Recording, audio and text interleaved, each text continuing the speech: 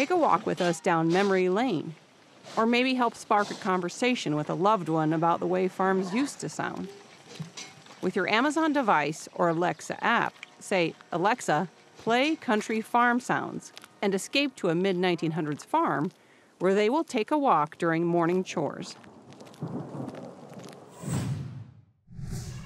Hey everybody, I'm Paul Yeager. This is the MTOM studio in full function at Iowa PBS. Glad to have you here. Making a few visual changes for those of you that watch the podcast that comes out each and every Tuesday. You may start to notice some changes again. For those that listen, hopefully it's still the same. Today, we are going to discuss a similar topic, but from a different aspect. We're going to talk about energy, solar energy specifically, with Alliant Energy, a energy company based in Iowa. Nick Peterson, who is the Strategic Partnerships Manager for Alliant, is the guest. He's going to sit right here. I'm going to ask him about a new collaboration with Iowa State University in Ames that is mixing solar panels and agriculture, specifically food production, together. It's a term called agrovoltaics. We've talked about it before on this podcast, and we're doing it again as we learn about this grant and research project that's happening, how these two are coming together. We'll get into a little bit of Nick's background, of course, like I always do, talk about solar, but really about this partnership between the two. If you have feedback for me, hit me up with an email. It's paul.yeager, Y-E-A-G-E-R, at iowapbs.org. Reminder, new episodes come out every Tuesday. We love having you tell a friend or share, whether you watch or listen. Thank you. Here is our conversation. You're kind of a big deal. Before you took your job and came in here, I didn't understand Young Professional of the Year. How'd that come about? I've been lucky enough and fortunate enough to be around some amazing people here in Iowa that have uplifted and empowered me, and did so in a few different things, both professionally and then personally in the time I give in the community. And so, yeah, back in 2017, I was lucky enough to be honored by the Des Moines Register as Young Professional of the Year. Is that did you grow up in Des Moines? I grew up in Madrid, Iowa, so just okay. Between Ames and Des Moines. So farm guy or just small town guy? Small town guy, proud small town guy. Yeah, the Madrid Tigers, that's kind of a big deal. Did you play football for, everybody did, didn't they? Everybody in Madrid plays football for Coach Hinkle. And now the new Coach Hinkle. And the new Coach Hinkle. What was your goal as a kid? What were you thinking you would do? Crazy enough, I wanted to be a school teacher. Grew up in Madrid with some great educators, wanted to be a teacher, went to school to be a teacher in college, and I graduated during the market downturn where the teaching profession wasn't hiring. So went into a little bit different avenue, went the higher education route, and actually worked in college athletics for a number of years on the West Coast, and was able to kind of learn the ecosystem that is higher education academia and how to work with that due to my interactions out in Seattle, and then was lucky enough to come back to Iowa about 10 years ago and worked for some nonprofits doing fundraising, and then local government helping figure out how to navigate public-private partnerships, because that's what I've done since coming out of college, is figure out how to translate the great things that the public sector does and the great things that the private sector does and bring that collaboration together. And that's how I'm here today with you around Alliant Energy. I was going to say, that's the first time I've even heard the word energy. I haven't heard anything about electricity or solar power or wind energy. I mean, any of that. So how do you bridge partnerships to your employer? Well, I would say the first thing is I'm lucky enough to have some absolutely brilliant coworkers that have helped educate me on the basics around utilities and energy and get me up to speed on the advancements in rural energy, but then also having that opportunity to really think about how we handle our relationships, how we handle strategy, and how we handle just supporting our communities and doing the right thing. I bring in the other skills that are needed to help translate those visions into reality. I guess I never asked, what did you want to teach? What subject? Social studies. Okay, so Economics. Not even science. Love science. That's So second favorite subject. Okay, so second favorite subject. Oh, of course, yes. So your job is, to me, a lot of science, or is it not?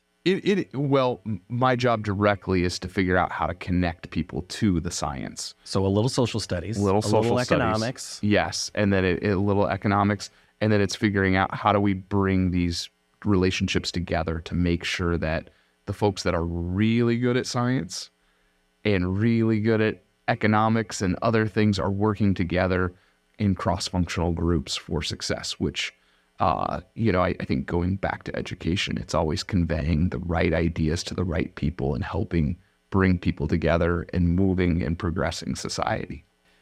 Mid-American as a company, we have a lot of knowledge in market-to-market land because of their history with wind turbines. Alliant has been in the renewable game in what capacity? In comparison, I guess, to the other power company in Iowa. Obviously, Mid-American is a leader in the nation in wind energy. I would say we are fortunate enough to be on the same trajectory in the sense that we are the third largest utility owned wind operator in the nation. So although we aren't at the same level of the sheer volume that Mid-American has, we are also a leader in renewable energy, especially in wind, and now with the foray into solar, we're continuing to diversify our portfolio. Is it more because of where you're located geography, or is it the way that the energy industry is going that Alliant has dipped into this? Great question. I would say it's a mixture of both. One, it's doing the right thing for our customers and our communities, and investing in alternative sources of energy. It just makes good sense when you look at fuel costs and you look at different things. We've got to do what's right for our customers and what's going to give them the biggest benefit long term. So that's where the vision for adding renewables in, whether it was a couple decades ago when we started our wind program to now when we've, doing solar, battery storage, continuing wind, it's continuing to look at what's the best thing for our customers long term. We've been a company in some form for over 100 years. We plan to be here for another 100, but it's also, to do so, we have to do what's right for our customers and our communities. And then I would say, in terms of an energy perspective, there's a lot of cost mechanisms that make renewable energy a really smart decision for us as a company. I'm listening to you, and my head is thinking about all this infrastructure that you had set up in that 100 years was coal-fired plants or some type of power plant to generate the electricity, to send down the line, to send into my home and to use. Now you're changing that infrastructure around, and you have to find new ways. Wind turbines and by the way, do you say it wind turbines or wind turbines? Ooh, good question. Because I always get in trouble sometimes when I say it differently. Do you have I don't have a preference, Okay. but I'm also probably not the one to ask that question to within our... But why I ask that is because you have to set up now. I mean, when wind energy is created, it has to be transmitted somewhere. Now with solar being created, it has to be transmitted. And what's the difference in setting up that infrastructure and that cost of figuring out where new projects come on that best benefit customers? Sure. Our renewables team takes a ton of time and effort and due diligence to find the right spots and to find the right places to allocate our renewable energy. Actually, some places that make really good spots are where we've turned our old coal plants, retired our old coal plants and turned them into renewable energy generation assets. We're looking at that as a great place. Just because you already have the infrastructure built, it allows us to do it at a cost that's a lot lower for our customers. So use existing lines to get to those plants? Is that what you mean too? Or just the plants themselves and you've put panels all over those, Yes. those plants? Well, so one of the projects that a partner company is working on right now is the Duane Arnold site, where the nuclear plant was no longer viable option to generate energy. They're in the process of decommissioning and tearing down that plant, and in turn, we're putting in a 400 megawatt solar facility there. And NextEra is developing and creating that, and Alliant Energy has announced that we will purchase that from NextEra once they finish the construction of the site, and we will own and operate it. That's a great example of leveraging existing infrastructure for all that transmission lines, all the substations that were built to handle that nuclear energy power plant is now going to be able to be utilized to facilitate renewable energy in that area and allow those infrastructure costs to not be burdened or kind of lost to the fact that the nuclear plant can no longer produce energy. So you have a 40-acre site, for example. I mean, I'm just roughly guessing what that might be. Now, instead of it having nuclear whatever, it has solar. Correct. Whatever in the spot. And you're sending out the power all throughout the veins that are around that area. I get it. Okay. So you bring up a point that I think we're trying to get to. People who question all the time in market to market about, like, I don't want a wind turbine on my farm. I don't want a solar array cutting up this big farm. So I asked some of these people, why aren't there solar panels on top of all of these big distribution warehouses or large scale buildings that just, where is that? That thinking to me is all kind of the same of, I want it, but I don't want to see it. It all depends on the user and the customer who's electing to support some of our programs. Rooftop is definitely a viable option in certain cases. But when you're getting into utility scale, the ground mount is a much more reliable and much more feasible construction option. When you're looking at going up to the 1 megawatt and above scalability of renewable energy, rooftop makes a little less sense. Now, there are times where it does, but it's finding the right options. And, I'm lucky enough, we have a great renewables team that kind of goes and, again, does that due diligence to figure out what the right context is, what the right support is to scale up our solar projects to the right level and figure out the right space for it. Because in some cases, couldn't it just be used, some of that power right there on site? Can't I figure out a way to invert what comes from the sun and it powers my assembly line? Yeah, potentially. There are companies that are doing behind the meter solar projects with other third-party solar vendors to do stuff like that. And so there are definitely opportunities for folks to do it. We at Alliant don't do any of the net metering because of being a regulated utility. We focus on what's going to be beneficial for the entire community and all of our customer base rather than just one singular customer. Some of your customers are ag customers. Some of them are city customers. And you have to figure out when there's land and when there's a 40 acres. I'll go back to that number. It's an easy one to talk about. But I've got this 40 acres that seems prime for solar, but it also could be used for agriculture. Tell me that term. Where did it come about, and how did you get involved with it? Sure. So agrovoltaics is the process of leveraging the land underneath the solar panels for farming or gardening. I would say we started our project about 3.5 years ago, and it really came from a pragmatic decision around environmental and sustainability goals that Iowa State University had to really focus on how do they make themselves more sustainable and meet goals that President Winterstein had in place.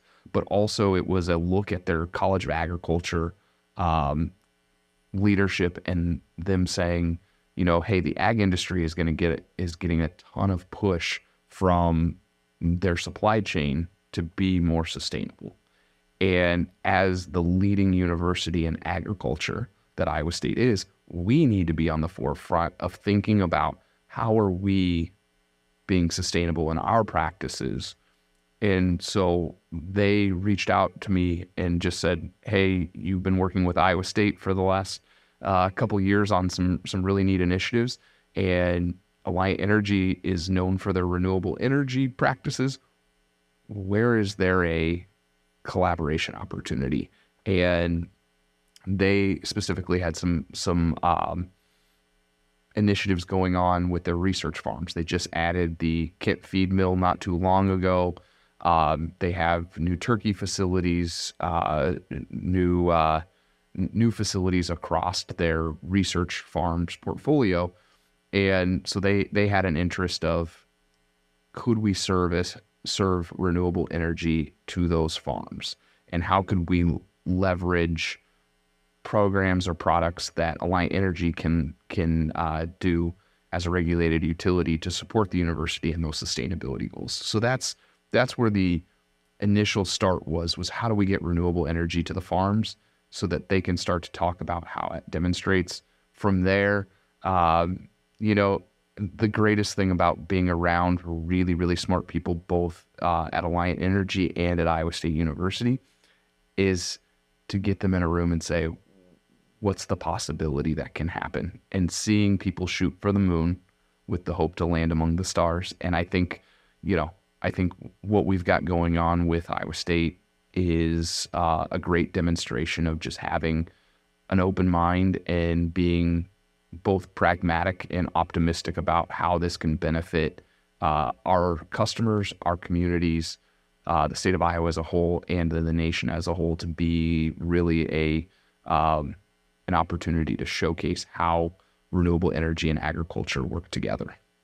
You said Alliant got involved with this 3 years ago, but the idea is not new. The idea, and where did the idea come from? Yeah, the idea is not new. It's been going on. There's a lot of agrovoltaics being done over in Europe. Really great showcase pieces. There's places here in the United States that are doing it, especially out west in the Southwest. So one of the projects that we looked at, both Iowa State and Alliant Energy, for some support as we started to build this up, was Jack Solar Garden in Colorado. They've done some work with NREL, the National Renewable Energy Lab. And so we got some really good understanding of what's been happening, but there was nothing in, the breadbasket of the United States that really showed, hey, this can be done in a fashion in Iowa or in the upper Midwest. All we've seen it is in more arable land that's not as great for crop production. So it was, how do we look at this and how do we tailor this to support Iowa farmers and the ag industry here in Iowa, and how does it support the renewable energy growth that will be needed for both the ag industry to continue their competitive advantage and for us to continue to look at how we become more sustainable as a state. Because Iowa doesn't have a huge blueberry production. We have some bees and we have some berries, but those aren't the big crops. And that's what a lot of these arrays that are the agrovoltaic is. That's what it is in Europe in some places. Or there's goats. Well, you need a lot. That's a whole lot of stuff that you need. So tell me where that thinking has developed in this 3 years. What's Ames? What are they doing in Ames? What are they going to put under these and around these panels? Yeah. So what we ended up doing is we created a partnership with our program called the Customer Hosted Solar Program. So Iowa State leases the land. It's about 10 acres to Alliant Energy. We built and developed the solar array as a customer hosted program. So the energy goes back onto the grid to support all of our customers, and we take on the capital costs, and we do this so Iowa State doesn't have to incur it. We were lucky enough to continue to, again, talk about that agrivoltaic piece and how Iowa State can leverage that ground underneath to do the farming. We looked specifically at high-value crops. So we aren't doing row crops like corn and soybeans. Not to say that there might not be some opportunities in the future to look at row crops, but we took kind of what's been done in Europe and Colorado and other parts of the world and said, well, how do we mesh this? And again, for our utility scale, this is about a 10-acre site. So it's not we're not taking a full farm out of production. And with this case, we've got, because it's doing research, we designed this to give Iowa State the ability to do academic research that can be published, but also to be functional, to be able to say, what could a normal farmer do? What could Alliant do with other partners across the state? And how do we make sure that we're doing it as effectively and as efficiently as possible? So the project with Iowa State, we've got 5 crops that Iowa State will be growing under the panels. They're going to be growing strawberries, raspberries, peppers, broccoli, and summer squash. And then they'll also be doing pollinators, and we will have an apiary on site. So we'll have some beekeeping and honey production as well. So, when I look at it, you got fruit, you got vegetables, and you got some honey to sweeten things up. I think we'll have a pretty good tasting menu after harvest comes in next summer. Growing food. So you say high value crops. That's what those are. So land wise, are you, this 10 acres that is the initial start of this research? What was it used for before? Row crop production. So do you have a baseline of like economic? This is what this produced on a 10-year scale. Yes, and so Iowa State, a part of their DOE award that they received. They have economists on the research team that are focusing on what the land made in just row crop production, what it's going to make in lease payments from Alliant Energy to lease the space, plus what can be done underneath the panels and what that value is. Say if they're selling those commodities at, say, a farmer's market or back to a vegetable or fruit vendor. A lot of the issue always with those crops that you mentioned is the labor side. So how do you figure in the labor that's needed now to maintain squash and strawberries and these products? That's a great question. Right now we're leaning on Iowa State to kind of continue to navigate those waters and figure out what that is. Luckily, they have a lot of students up there, a lot of graduate assistants that will be helping the researchers kind of identify that. We have in their plans with the DOE, they have plans to open it up to groups who may not be, may have barriers to access in the agriculture industry. Land is very expensive here in Iowa when you're talking about farming. And so I think, one of the fun parts about this and rewarding parts is looking at, are there ways to leverage this partnership to provide access to groups that would normally not have access to good fertile farmland to grow high value crops. And so that's another thing that we're still in the infancy stages of the grant and of the partnership to kind of announce who we're working with or anything like that. But there are plans to bring in groups that would be generally limited or barriered to access to agriculture, to the agriculture industry. And how do we help provide that access through these types of innovative partnerships? And my understanding is what is grown in this 10 acres is going to like the ISU dining hall. Well, that was a thought. That's one of the thoughts that, the horticulture groups could sell it to farmers markets or sell it to local produce vendors. Because I'm not growing it and Alliant Energy is not growing it, I leave those details up to Iowa State of what they do with it. And you said they were doing some research. What is it that they're more interested in? Are they interested in how efficient a solar array can be, or are they more interested in how bountiful raspberries can be, or how the harmony is between the two? Paul, that's actually where the greatest part of this project is that we're answering not just one question, but all of these questions. And what's exciting about this partnership is it's not only Alliant Energy and, say, the College of Agriculture at Iowa State. This is not just a mere one-to-one transaction. This is collaborative across disciplines at Iowa State. We've got the Electric Power Research Center at Iowa State So engineering teams working on the electric power production. What does the difference between the growth of broccoli and the growth of raspberries do to energy production? These are bifacial panels, which means that they take in sun on both sides. And so what we've learned initially from NREL is that any kind of vegetation under the panels actually helps cool the panels off and helps them accept more energy production. So that's a part of one of the questions we're going to ask is what crop actually gives those panels better production, but then also what grows best under those panels. Are we going to see, strawberries grow better? What kind of microclimates are under there, and how? And Iowa State's going to be evaluating that. And then, like we talked about, the economic value. What's the economic value or benefit to the ag industry and to the utilities industry to continue these types of collaborations? Because you could find that broccoli is the best, for an example. That's a lot of broccoli that we might not be eating. So you have to find a market for it in the end. And that's all, I guess, part of that balance of you might have to have 10 crops. And then it gets to be harder to figure out what works best and where.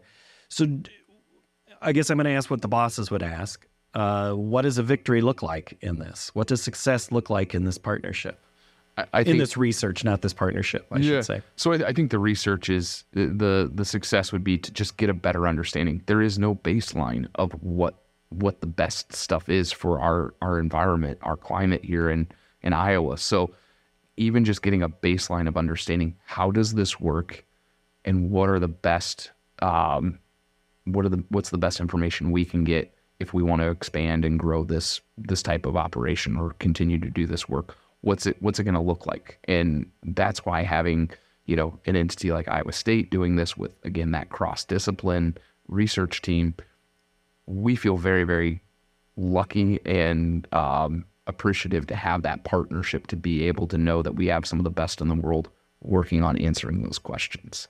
You mentioned you looked at Colorado for ideas. Where are other partnerships like this one, research and private entity working together across the country to find out it's different in Maine versus South Carolina versus Nevada? Yeah, so the DOE did grant some projects all across the United States in the agrivoltaics sector this last year. Iowa State and Alliant Energy's project was actually the largest grant that was given out by the DOE for this utility scale agrivoltaics. There's not a ton going on. There is some projects here and there across the United States that are doing some great work. But for a regulated utility and a university to be doing this work, we are really in a new frontier, and we are on a precipice of excitement in this area. There's not a lot of utilities that are working cross-collaboratively like this on agrivoltaics. There's some other projects around, but I would say ours is one of the first and really kind of doing this in-depth collaboration. You're the blueprint for somebody else. We hope to be, yes. So there isn't anybody to call, hey, they're going to be, calling you. Yeah, and that's the excitement I think here that we have as a utility is we see this as an opportunity to be an industry leader and to really say, okay, let's live our values at Alliant Energy to be bold and think beyond and be innovative. And I'm lucky enough, we have some amazing leaders at our company that have really empowered myself and others across our company to say, hey, let's look at this. Let's try to see what we can do to make it happen, and how can Iowa be the leader in this in the future. How high off the ground is, as this panel sits, what are we talking here? Oh, great question. So we have, because this site is unique, because we are working with Iowa State, we designed it in a way to give our researchers some different variabilities. So we have two different types of solar panels installed. So we have a tracker system, which tracks the sun and moves with the sun. And then we have the fixed tilt, which is kind of what you would kind of normally think about when you think about solar, ground-mounted solar. So we have both of those. But then on top of that, we have them at different heights. So we have industry height in the fixed, which is 2.5 feet high off the leading edge, and then 5 feet off the ground for the leading edge, which is the lowest portion.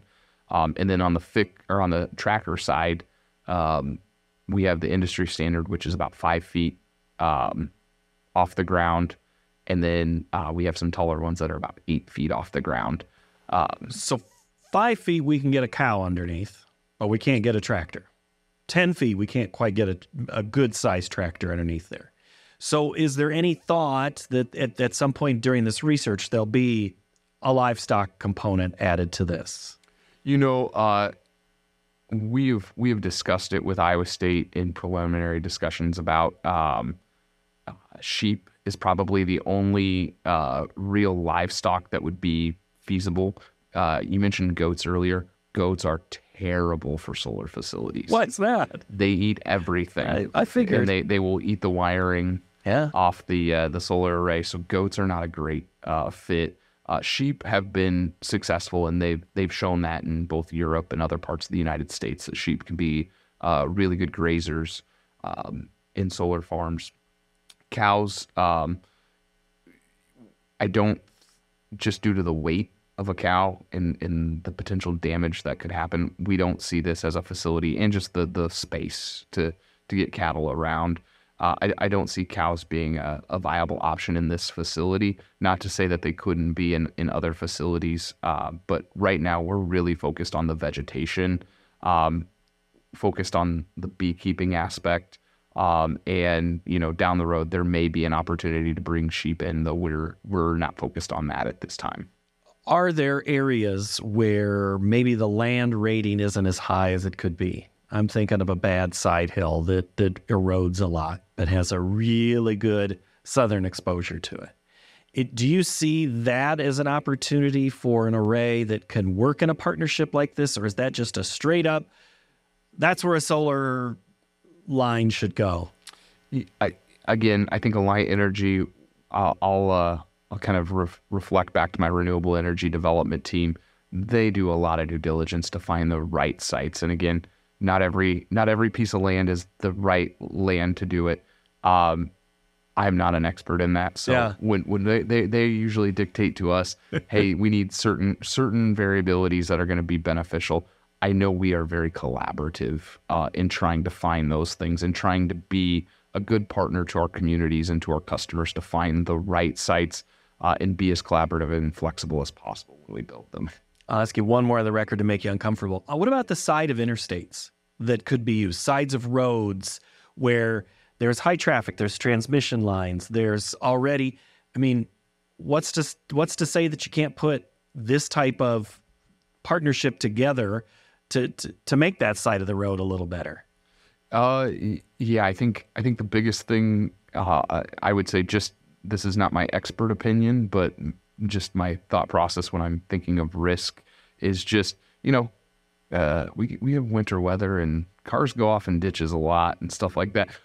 Not something you want to worry about when you've got, 7 figures worth of energy generation equipment. So, though it may be an opportunity, maybe a few layers out from the interstate, there may be some opportunities. You see that with wind turbines across I-80, in other parts of the state. But solar's viable, but maybe you don't want it that close to the roads just due to some safety concerns and just the risks of what a solar developer would take on to put them that close to moving traffic. Even when you look at our sites, we have deer fence up to keep deer out and to keep folks out, to put that kind of infrastructure up right next to vehicles moving at a fast pace. May not be the most conducive, though there may be opportunities if it's slightly off the path. You've been on I-80 and I-35 enough in winter to know that, yes, those semis can sometimes, and cars,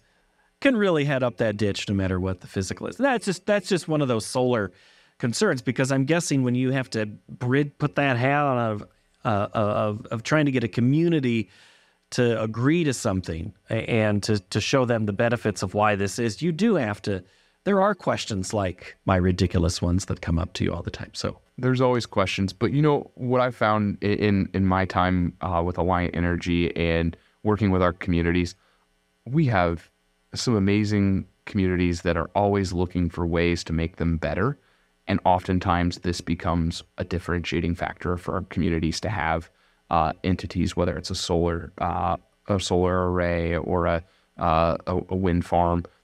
We have these. Most of the times we have communities calling us asking for them, and it's our hard part, or I should say our renewables team hard part, to try to decide where the best spots are to place them. Yeah, it's good to be in demand. Yes. Yeah. How long is this project going to work with Iowa State? What's the initial study? Yeah, so the DOE grant is 4 years. Okay, so 4 years. At the end of 4 years, we're going to find some things out. How soon before you think you find something out that encourages or maybe makes you change paths for those last 2 years? Yeah, I think you just said, years. yeah, I would say the first couple of harvests will give us a really good understanding of things.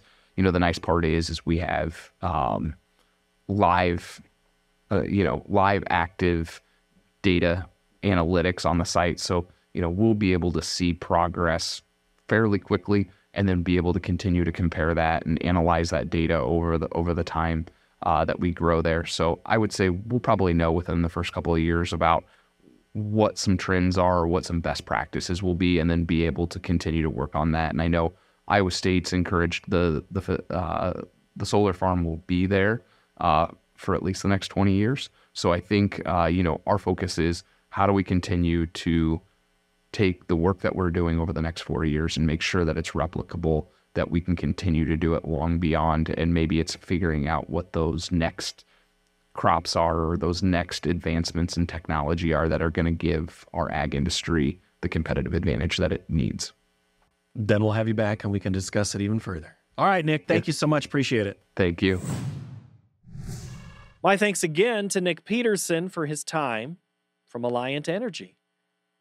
If you have an email that you'd like to send me, market2market@iowapbs.org is the best email to use for the whole team. We'll see you next time. Bye-bye.